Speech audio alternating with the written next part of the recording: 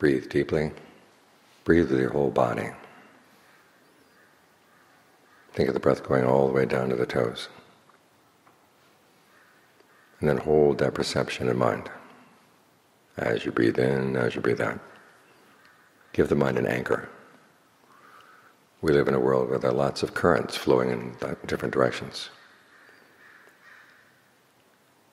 It's like those locations in the ocean where currents are coming together.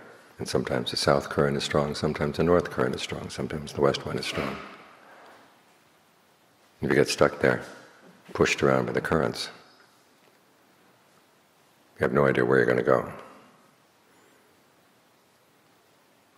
But if you find something good, okay, stay anchored there. This is what we do with the breath. The breath is our anchor in the present moment. And as long as you hold on to that, then you know when a current is coming, because all too often we're not even aware that we're being pushed around. A mood comes into the mind and we just go right with it. Because the currents are not only coming from outside, they're also coming from within the mind. The Thaiyajans talk about this a lot. There's the word grasa, which means current. It also means radio wave. There are waves coming out from other people's minds. And there are currents coming out from other people's minds, and we get pushed around by those too, as well as our own currents inside. So no wonder we're floundering. We end up places where we don't really intend to go. So when you find something good, hold on. Breath can come in comfortably, it can go out comfortably. You know you're in the present moment. And it's a good place to stay because you can see clearly what's going on in the mind. If you're off in the past, off in the future, you've lost your frame of reference. You're in a different frame of reference, and it can take you far away. And you don't see what's actually going on. Because even though the thoughts are produced here in the present moment, once you get into the thought, it's like being in a world. Then you accept the coordinates of that world as the reality.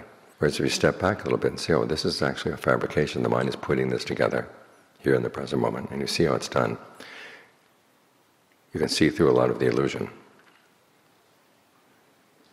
That way an unskillful thought comes up and you recognize it as unskillful and you decide, I don't want to go with this. It's going to take me to a place I don't really want to be. A good thought comes up and you can decide whether it's a good thought for right now or some other time. In other words, you're in charge. Your thoughts don't push you around. You're the one who judges your thoughts, makes use of the best ones. There's a lot of meditation where we simply are aware. But there's a lot of the meditation too which involves thinking. As the Buddha said, one of the skills you learn is knowing when not to think, knowing what to think. And then thinking only the things that you realize are useful. And putting aside all other thoughts so they don't overcome the mind. So here's your anchor in the present moment. The currents can come and you know the currents will come because you're anchored. But at the same time you can resist them if you realize they're going in the wrong direction. So try to stay grounded right here.